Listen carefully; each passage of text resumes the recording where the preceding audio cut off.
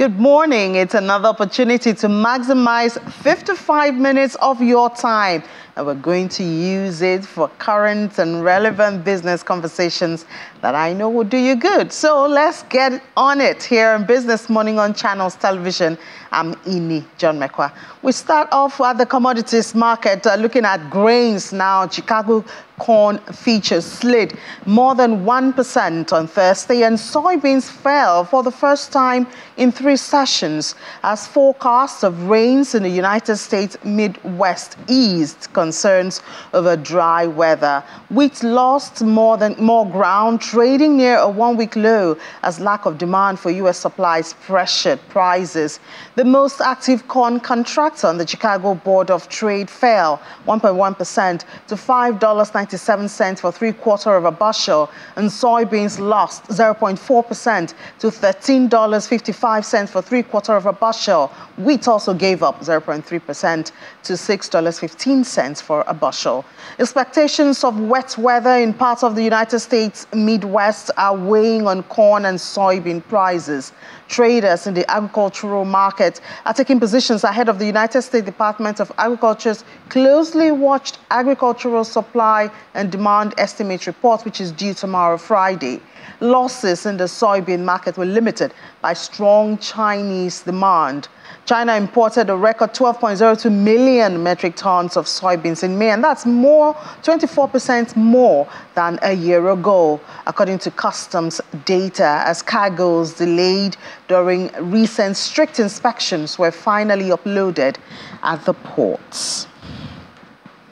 Still staying in the global space now, Malaysian palm oil futures traded in a tight range on Thursday as support from a weaker ringgit countered the prospect of rising inventories. The benchmark palm oil contract for August delivery on the Bursa Malaysia Derivatives Exchange edged down 11 ringgit, that's about 3.3%, to 3,309 ringgit, that's $717 during early trade. Malaysia is forecast to experience weak El Nino conditions from June onwards, with the intensity of the weather phenomenon likely increasing to moderate levels by November. That's according to the Environment Minister. The Malaysian Palm Oil Board is scheduled to release its May supply and demand data on June the 12th. The ringgit palm's currency of trade fell 0.3% against the dollar, making the commodity cheaper for holders of foreign currency. Dalian's most active soy contract fell 0.4%, while its palm oil contract eased 0.4%. Soy oil prices on the Chicago board were up, however, 0.1%. Still with doing oil now, crude prices dipped on Thursday as demand concerns tied to a global economic slowdown overshadowed a pending fall in supply, with Saudi Arabia's pledged output cuts. Brent futures fell 21 cents, that's 0.3%, to $76.74 a barrel, while U.S. West Texas Intermediate crude futures also eased 21 cents, that's also about 0.3%, to $72.72 a barrel. Both benchmarks settled up about 1% on Wednesday, supported by Saudi Arabia's plans for deep output cuts. The prices gains remain capped by rising U.S. fuel stocks and weak Chinese exports data. A larger than expected build in United States fuel inventories reported on Wednesday raised concerns over demand from the world's top oil consumer, especially as travel is expected to have grown during the Memorial Day weekend. Gasoline inventories climbed 2.7 million barrels in the week, according to EIA. That's higher than analysts had expected for 880,000 barrels rise. Distillate stockpiles rose by nearly 5.1 million barrels in the week, exceeding predictions.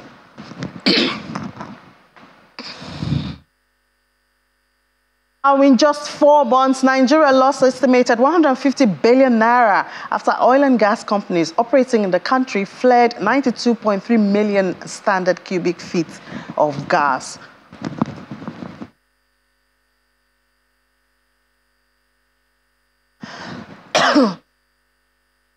to the gas flare tracker from the National Oil Spill Detection and Response Agency. This represents an increase of 79.5% against 50.3% of the gas flared in the corresponding period of 2022.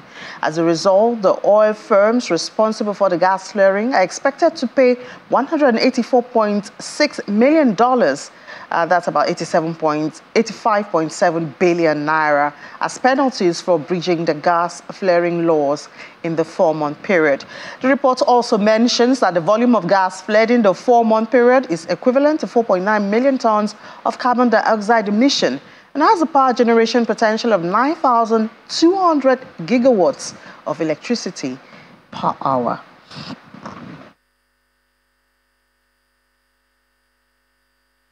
That's a waste there. Nigeria looking for electricity, and yet gas flared that could provide electricity is being wasted. Well, the subsidy matter will not go away anytime soon. The Independent Petroleum Marketers Association of Nigeria, IPMAN, says it has the numerical strength to force down the price of premium motor spirit, which we know more as petrol. The national president of the association, Mr. Chinedu Okoronkwo, gave this assurance that his fellow members are totally in support of the fuel subsidy removal and express optimism that the price will come down once they start independent importation of the products. IPMAN today is making a categorical statement. One, that we are not against subsidy removal.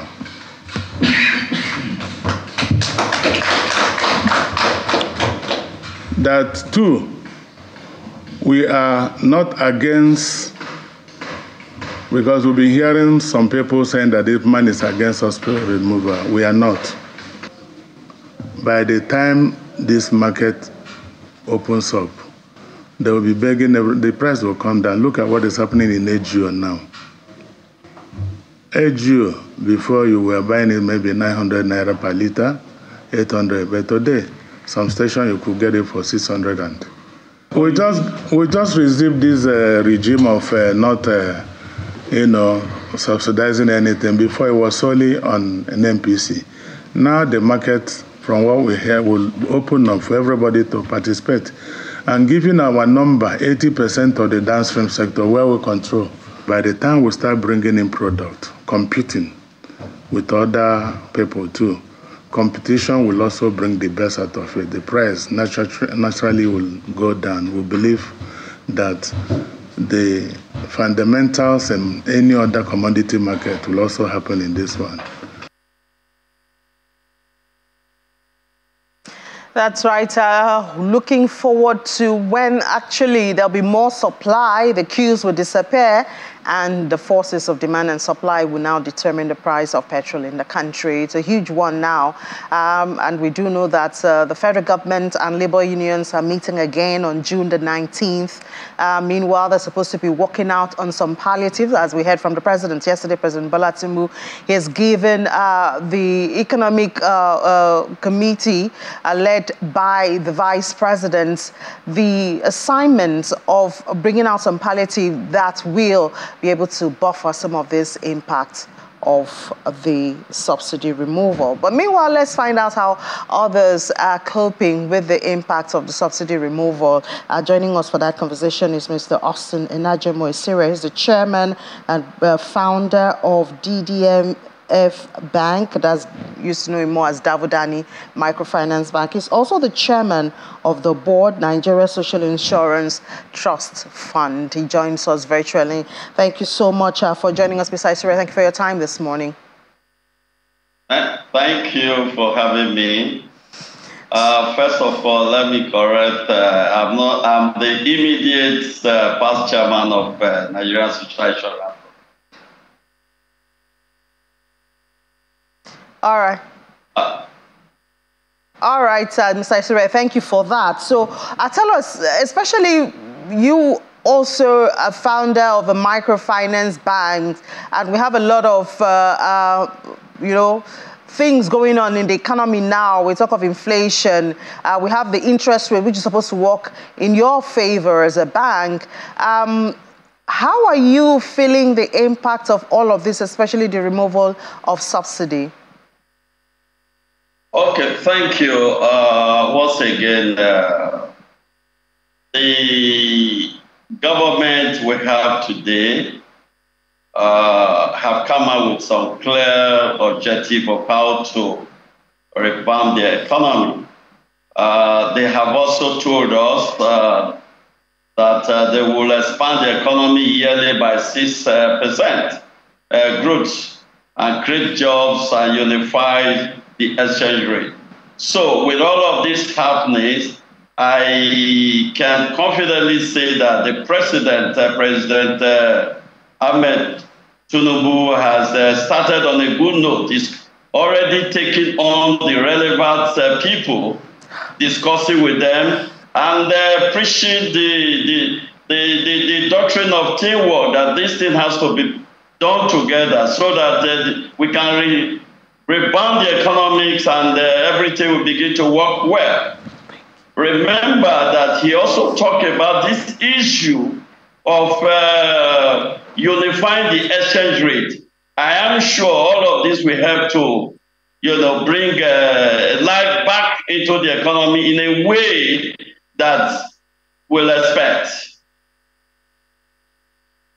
All right, he made that announcement about unifying the exchange rate, and we've seen a lot of positive reactions to that, but some people wonder how, he would bring that to pass, because it doesn't look like just a pronouncement would do that. I mean, even yesterday we saw that the value of the Naira dropped to a record low because of new demands for the USD. So how do you see that really being implemented?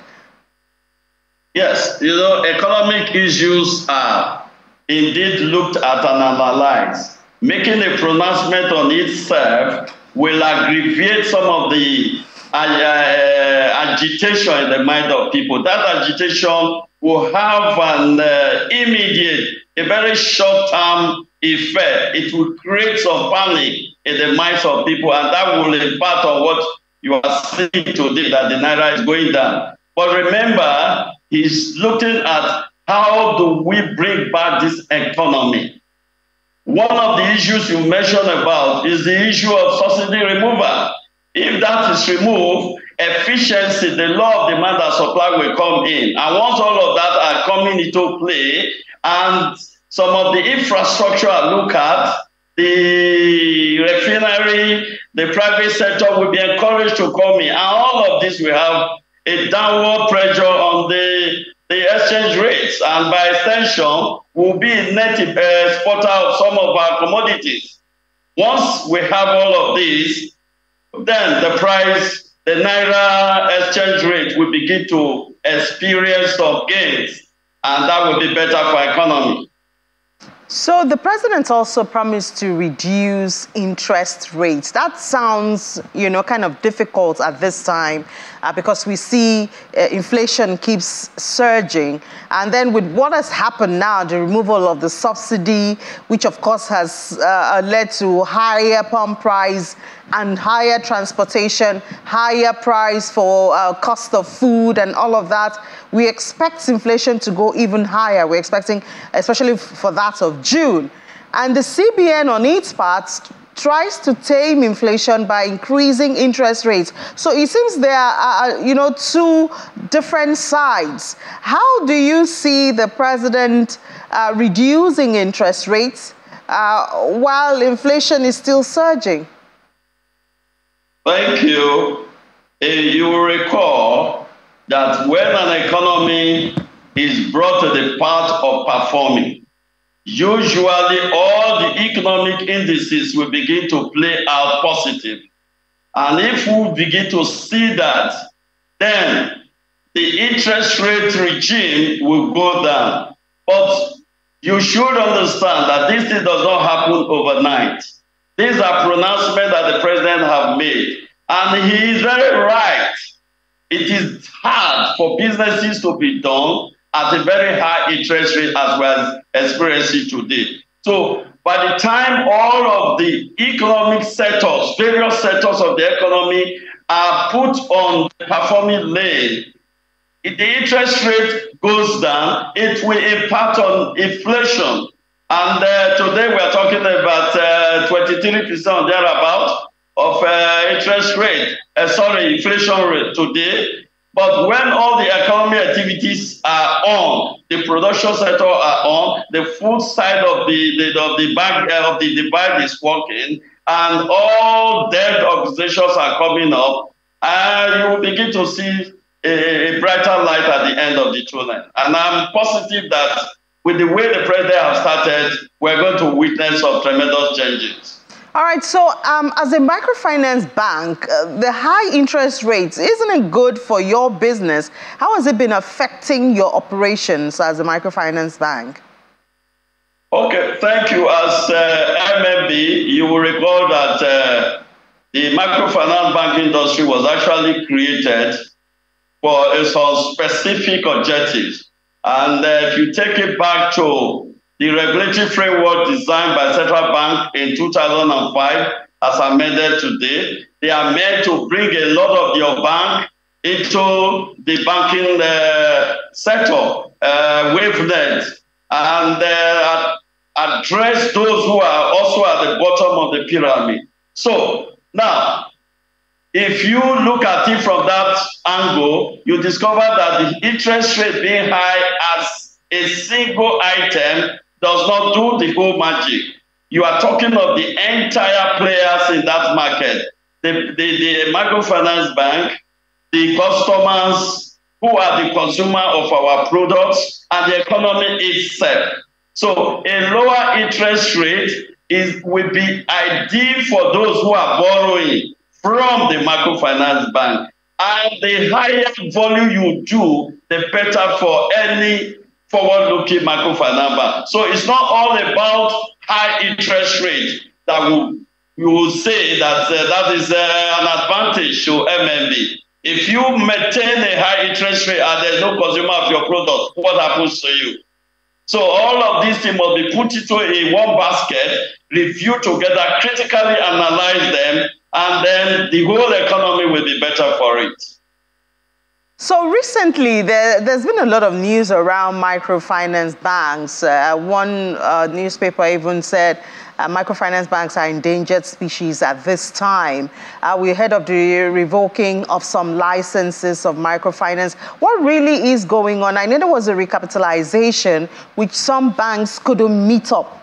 And of course, those ones will cease to operate. But why so much attention? What's making the microfinance banks endangered at this time? Oh, thank you for this question. I will tell you that individuals are entitled to their opinion. I find it difficult from my perspective to say MMB are endangered species because the purpose of why MMB came into the banking industry were meant to fulfill a purpose. And therefore, that purpose has not died. That purpose is still very much alive today. So they are meant to satisfy some segment of the economy. So I do not really see how they are endangered species.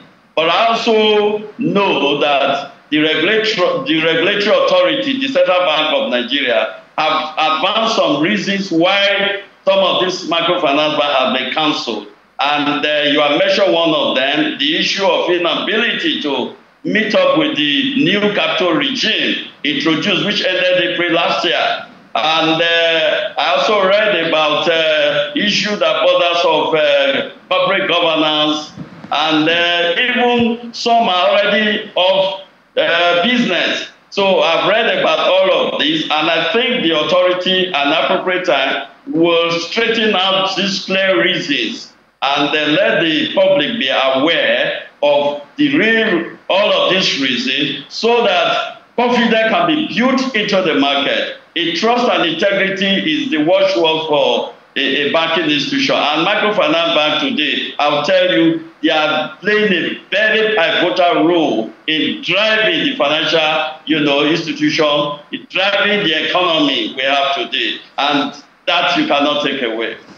All right, thank you so much. We'll certainly would like to feel more impacts of the Microfinance Bank. We talk about financial inclusion and serving those at the bottom of the ladder. Thank you so much for your time. Founder and chairman of Davodani DDMF Bank. Davodani, we know him as Davodani Microfinance Bank, and former chairman of the Nigeria Social Insurance Trust Fund, Mr. Austin Inajamo Isire. Thank you for your time this morning. Thank you very much. All right, now let's take a break. And during that break, we'll also tell you about Dali Dutch's launch. They had a launch of 6 of their products yesterday. Let's see the colors. Ultralight, more volume, shiny, soft texture with fuller tips. Best describe the new product, Darling Dutchess, unveiled here by Darling Nigeria. Models strut the runway as they showcase the uniqueness of this latest addition to Darling Hair Extension brand, which comes in 6 colors.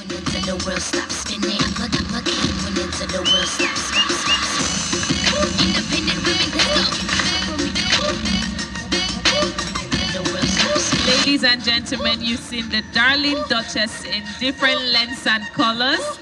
The marketing manager speaks more about the distinctiveness of the new product. The product comes in 2 unique formats, 2 formats. Of course, the one on the left is quite popular in the market today, which is the regular cut, 82-inch length, comes in various colors, right? This is the standard format. But then again, you have something we're very, very proud to introduce, right? We have other pre-cut or pre-stretched or pre-picked products in the market today, but none of them will give you what this product offers.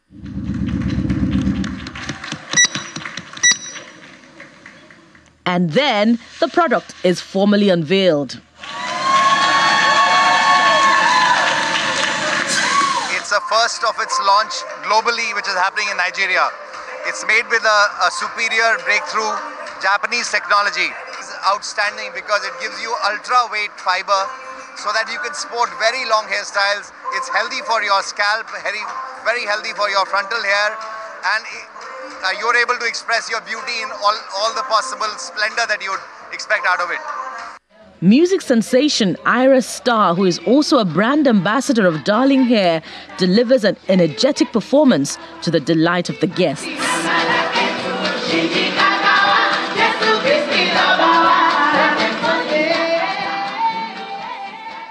Mom had a salon growing up, so I grew up around a lot of like braiding hair and Darling. I remember how she used to go and buy like Darling for her clients and everything. And now being an ambassador is like, just warms my heart so much. I'm so proud of myself and I'm proud of being a Darling ambassador. Darling Nigeria prides itself as the biggest hair extension brand that helps every woman find her beautiful.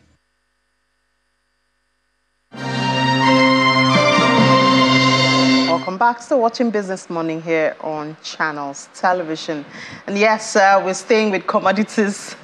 Yesterday was not very good for the Naira, even though I'm learning we've hit something worse than that before. But yesterday was not good for the Naira. We saw it dropping. Well, to give us background and foreground on that is Bolande Agbaje, Senior Analyst of Financial Derivatives Company. Thank you for a second time this week, Bolande. Thank you for having me. Yeah, so we had the Naira fall again yesterday, but what's going on? Why did I guess it's the same, the demand and supply struggles that we're seeing, but I think it went low from the highs that we had seen last week, when the president made his first speech and talked about the unification of the Naira. So it kind of brought hopes and signaled hopes within that, the exchange rate talks that we had, been battling for the past how many years. So first, we've had the petrol subsidy removal. And I think the next point of call for them is to look for the best way to handle, the exchange rate unification, just to bring in more dollars, increase supply into the system, and obviously take the country to to the next highs that we're expecting to see. And when we talk about increased supplies, I don't know. I think I asked our guests yesterday, and they said one of the quick wins would be to increase crude oil production, which doesn't seem so easy because we've been struggling with oil theft, and we thought we were winning, but now we've seen our production drop even further. So the non-oil exports, we have been talking about it like forever, but I mean, really getting the results from that is a bigger deal. Yeah, but you know, with all other industries apart from oil, you'll definitely see money coming in when investors are confident that, you know, they bring in their money and they have the option of taking it out anytime they want at a rate that makes sense.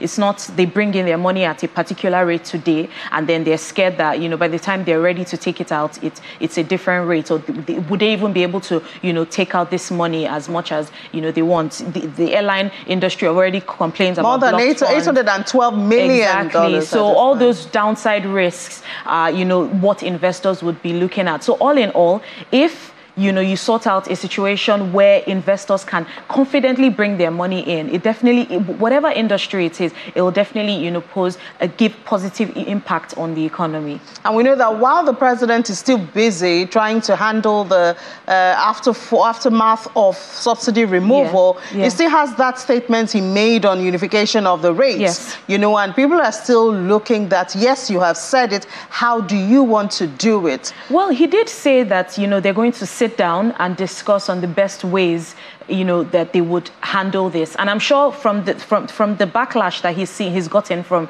the subsidy removal, I'm sure they will definitely take their time and make sure that it's favorable for most parties or most stakeholders in the country at the moment. So I know and I don't think it's something that would immediately happen. Obviously, the subsidy removal happened as soon as he got in, but with the exchange rate, it's probably going to be gradual in comparison to the subsidy removal. Because you can hardly sustain a unified rate without supply. Yes. There will always be a black market if the supply does not meet up with the demand. Exactly. So that's why I meant, you know, with the gradualism that the administration is probably going to focus on, because without increasing the supply into the system, there is no way that you're going to, you know, even if you allow the rate float, you need it to float at a very attractive rate. So when you have supply coming into the system, the rates that the exchange rate will finally, the market rates that will be decided on would, you know, be most favorable for all stakeholders, you know, within the system. Just like we're hoping for petrol, that there'll be more supply, and that will drive down the price. It's just a matter of time. We expect that the prices will drop, you know, gradually, just as we're seeing for other products. But obviously, it will take time. You know, most of these marketers would have to find their ground, find where the supply is coming from, because now they have to, you know, figure out their supply by themselves and, you know, find how the markets would balance going forward. And then the government will still have that responsibility to check for the quality. Yes. So you don't have marketers bringing in, you know, low quality because they want to sell at a lower... It's nice that you mentioned that, because all other aspects, you know, would be at the forefront. You find marketers that would most likely decide to import lower quality of the produce to actually make gains. And this is something that... So basically, with this market forces that you're seeing handling the price, it's now very important for regulators. They become more important at the moment to make sure that all players within the system are playing by the rules and also not, you know, taking advantage of the average Nigerian consumer. All right, so we also had that story where World Bank cuts growth forecasts. Yes.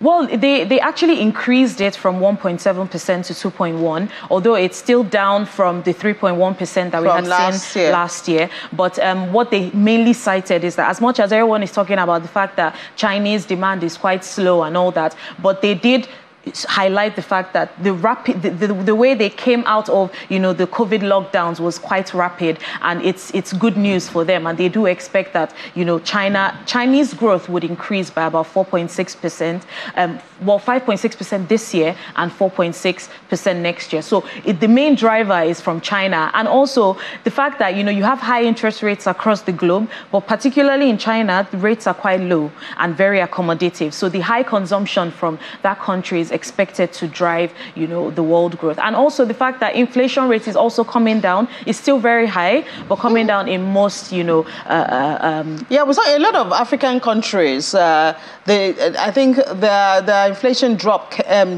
Ghana, yes. South Africa, I think Egypt, yes. Also. So you're getting that because, they're aggressively chasing the fall in inflation. Although with Nigeria, we're not seeing that, because I would think that particularly what's affecting, our prices in this country would be the exchange rate issue. So I guess that's why the interest rates is not necessarily directly bringing down prices the way it should. But in other countries, you have a situation where they're more sensitive to, the high interest rate environment. And that's definitely affecting inflation and bringing down the inflation figures. And obviously, before the end of the year, they do expect that inflation numbers generally across the globe, including Nigeria. Well, I think for Nigeria, once we are able to sort out supply, exactly, supply in all aspects, supply in agriculture, produce, yes, supply with dollars, supply with all aspects of the economy, and that obviously you categorically put it with supply side policies.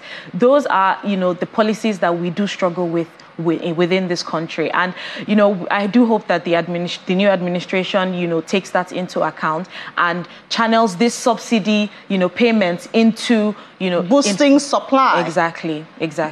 So security is on top of that supply element, because we know that in some parts, especially in the northern parts of the country, even some of the southwest, farmers can no longer go to their farms. Yes. And of course, that is going to disrupt supply of food. Of course. So prices will obviously continue to increase because of that. But, well, the good news is for certain particular agricultural products like cocoa, we're still doing well.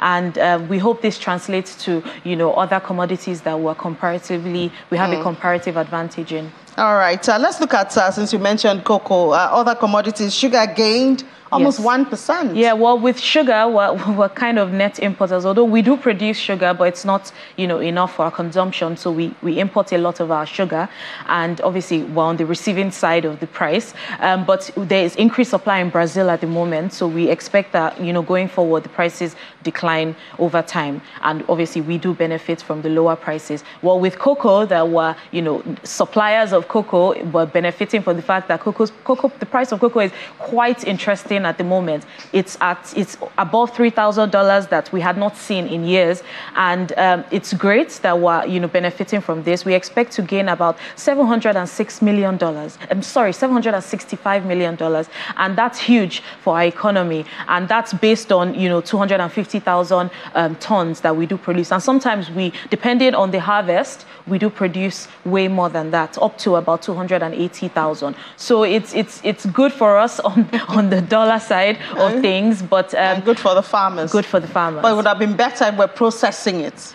Well, I think for Nigeria, we just need to take it step by step. The initial aspect, get it right, and get the processing of what we're currently doing right, and then look for ways to advance when it comes to some of these particular products.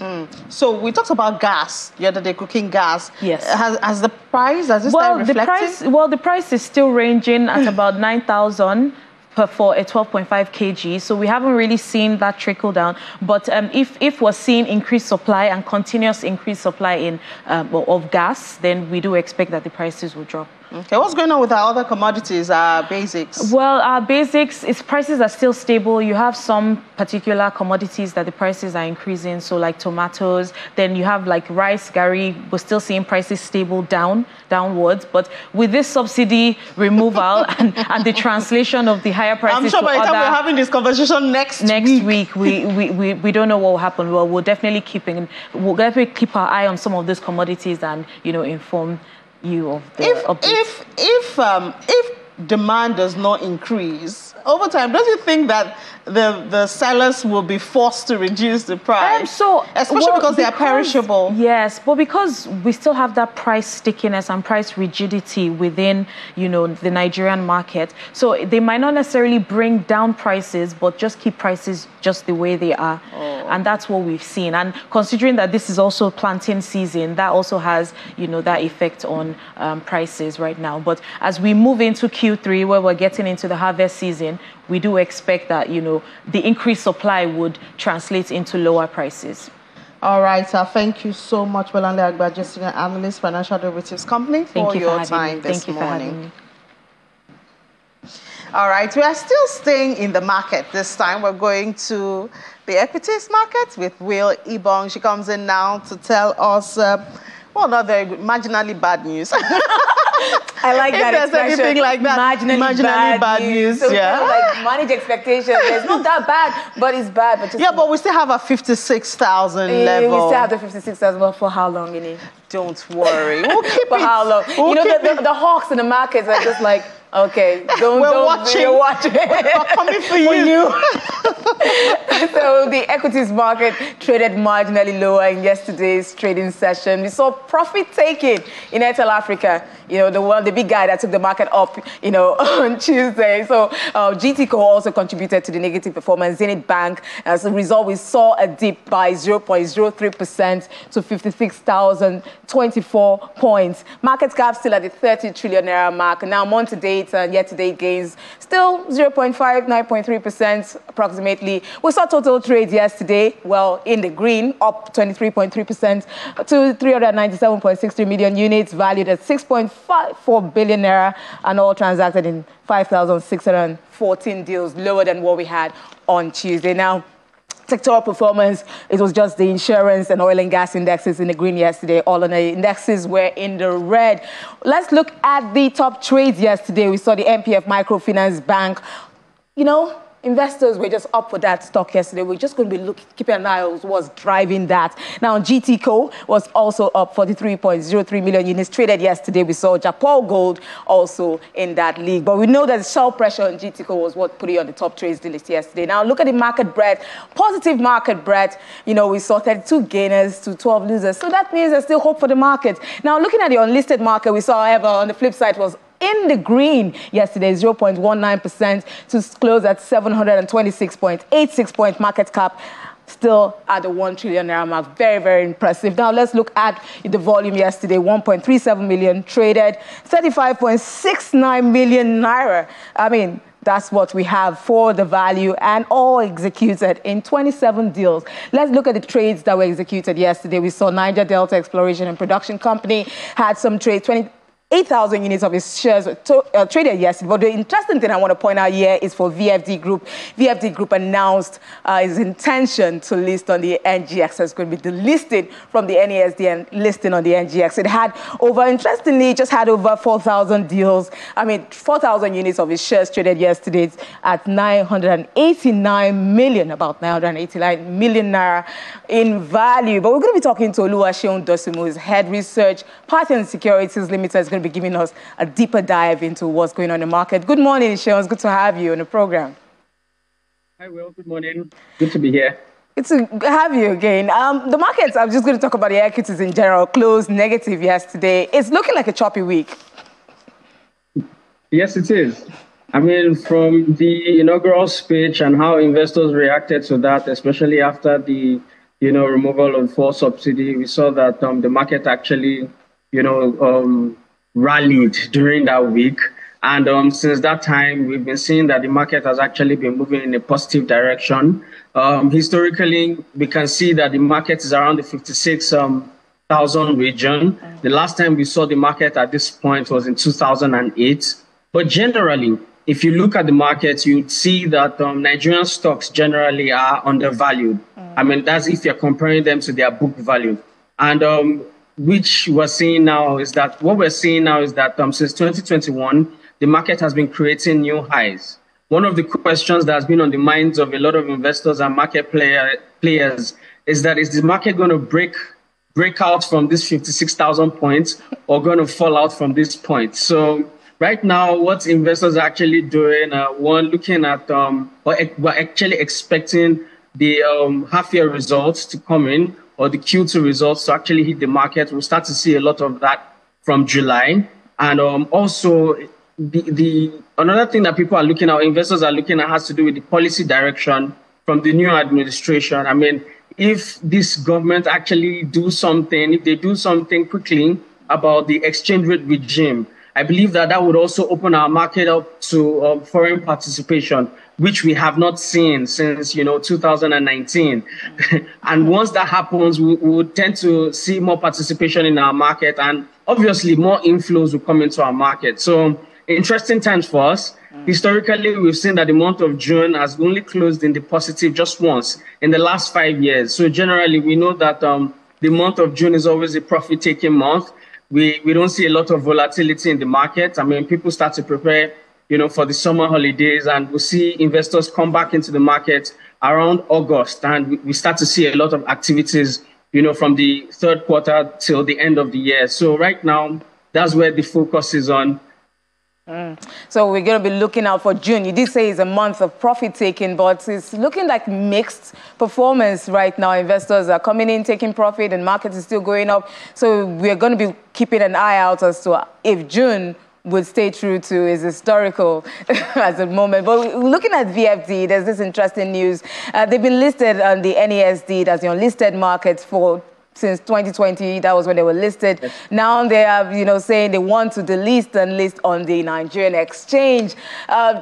Just to access, bigger equity markets, capital, increase their visibility and strengthen their financial position.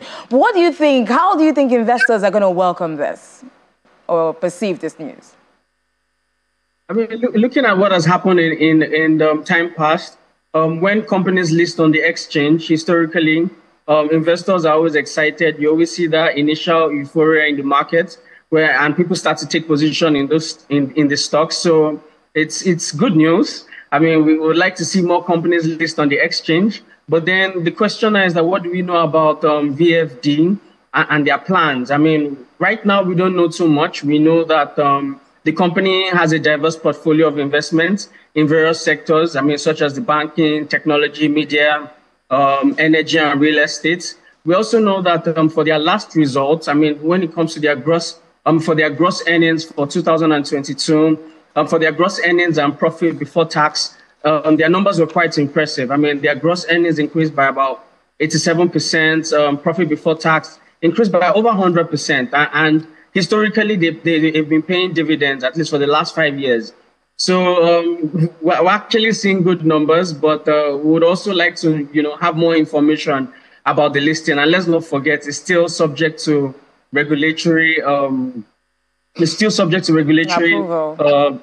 Yes. Seun, talking about while we're waiting for this regulatory approval, VFD's share price is over 244 naira.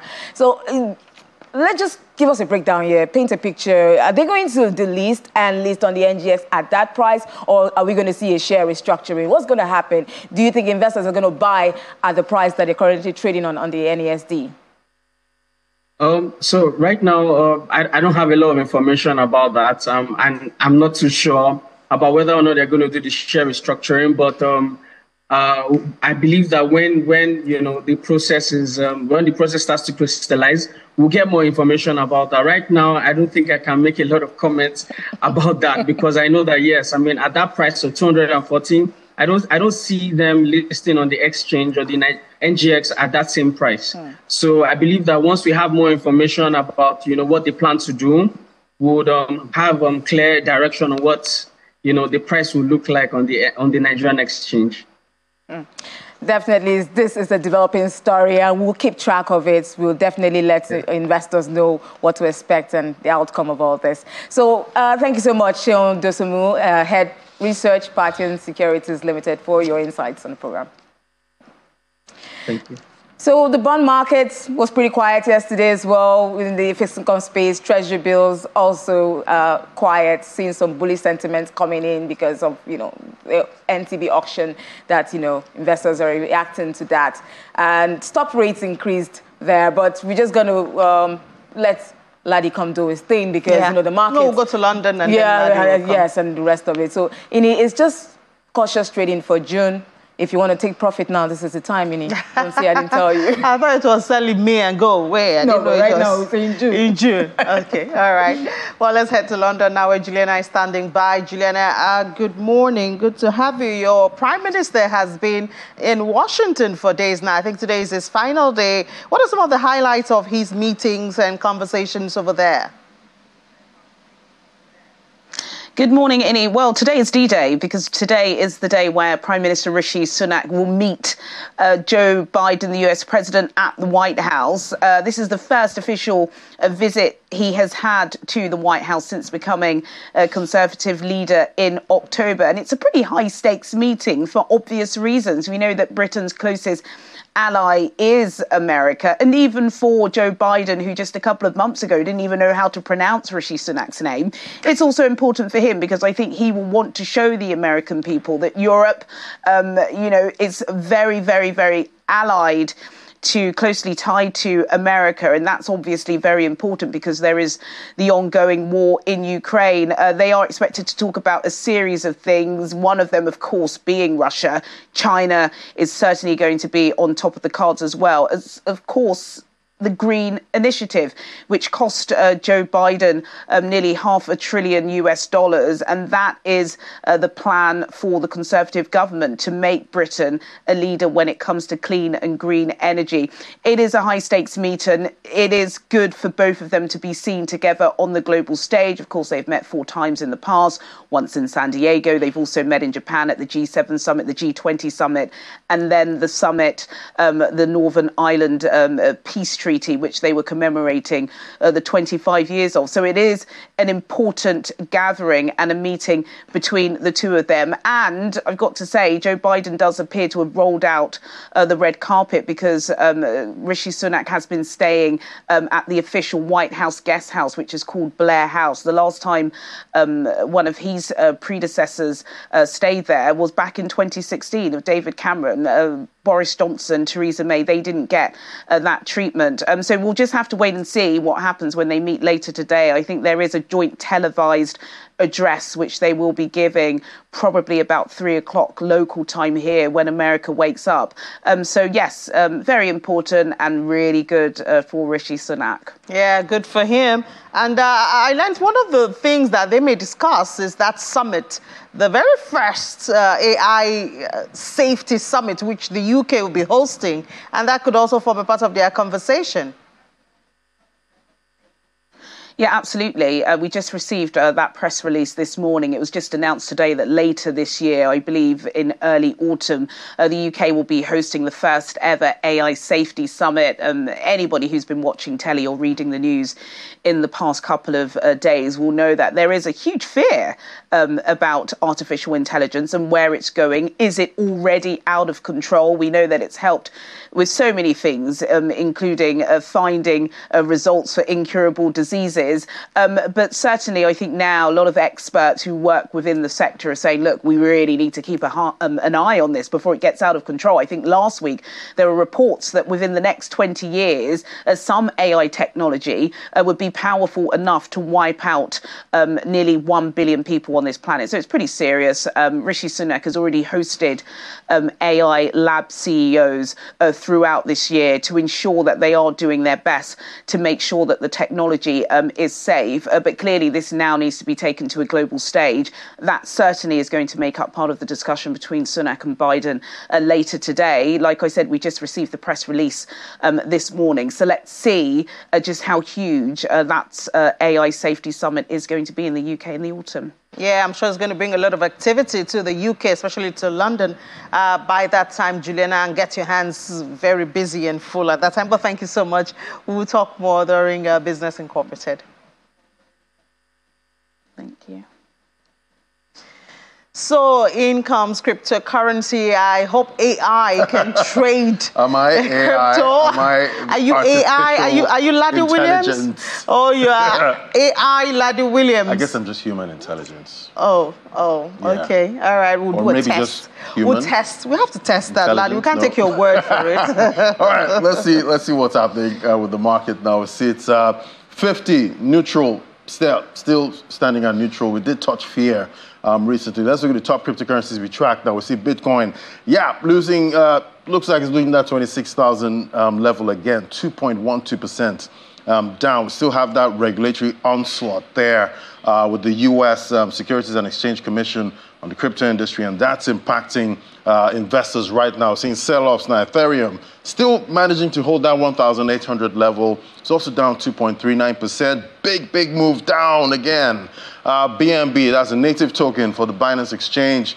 Still a lot of sell pressure there. Investors are still wary, about holding this one because the U.S. SEC is still attacking and still issues with the Binance U.S. arm right now. So that's impacting investors right now. They don't know what to do with the token. We see, we don't know if the U.S. SEC is going to win against Binance at this point. Cardano, that's also down 6.38%. U.S. SEC also after this one saying it's a security at this point. So we're seeing traders quite wary about that. So an XRP, even though we thought that the XRP was winning the case against the U.S. Securities and Exchange Commission, we're seeing sell pressure there too, 2.24% down, trying to lose that 50-cent level. Let's look at the top gainers. This morning, we see XDC is topping the counter, just single digits gains, and we see stable coins on that list, showing that traders are quite fearful right now. Let's bring in Rume Ofi now, financial market analyst. Hello, Rume. Good morning. Good morning, laddie. Good morning. Yeah, Rume. So it's an onslaught right now on the crypto industry, and the SEC has quite a long list of allegations against Binance US, that's the US arm. We're also seeing the former CEO of that Binance US arm. She's also testifying, against Binance right now. Do you think Binance can survive this regulatory onslaught in the US? I think a lot is happening. A lot will still happen. But again, let's open our minds to what is going on. What is going on needs some level of clarity. There's something that the SEC is using as a way to determine whether certain investment contracts actually fall in to be securities or commodities. That is actually known as the ROE test. The ROE test actually was created by the Supreme Court to determine whether certain transactions qualified to be investment contract, and in the Act, the Security and Exchange Act of 1934.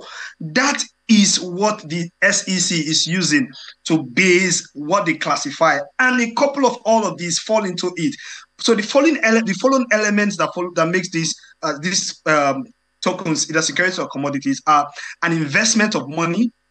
We have seen stable coins where you invest, and at a particular period of time, you're getting some money in common enterprise, which it's either an exchange platform or maybe a wallet provider where you could do certain transactions and gain yield at the end of the day with the expected profit. Because for you to stake either different tokens or stablecoin, you need to get certain profit. So all of these are the things that fall in the ROE. I think the last one is to be derived from an effort of others. So the exchange platforms are the one either going into different activities for yield or mining processes for them to do. So all of these things fall into why the SEC are saying these are securities.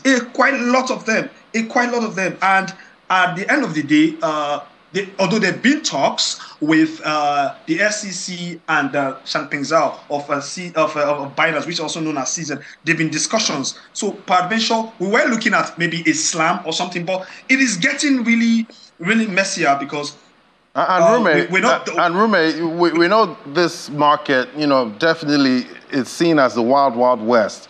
At this time, a lot of crypto scams, rug pulls.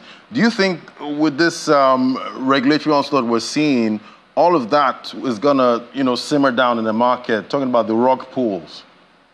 Exactly. Although some persons have this notion that crypto is not supposed to be regulated, which have actually given opportunity to bad actors to act. But I think this is going to wipe out tokens that are useless, perceiving to be having some kind of good use cases that will be wiped out.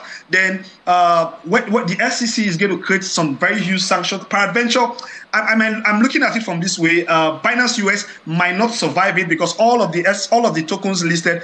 Peradventure, if there's going to be some kind of some kind of soft landing, they are going to delist all of those tokens, and it's going to go to weigh heavily. And we're talking about an outflow of $2.2 billion already from Binance. And just now we are hearing stories that the SEC chair Gary Gensler actually applied to be an advisor for Binance. Yeah, I saw that headline this morning. Quite interesting.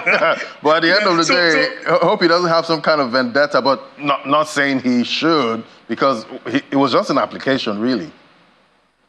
Yes, so all of this is making the whole thing messy. But I like what Stella Lumen said, the senator, that the Congress had to come up with something that is going to guide all of these things. And also, Coinbase is also involved, and Coinbase is also being sued. So all of these it's going to be tough for the space. So like I said, we have to be careful. Investors need to be careful. Yeah, and one other thing that is very, very important in all of this, the court, in the U.S. District Court, is seeking for an injunction to freeze Binance assets.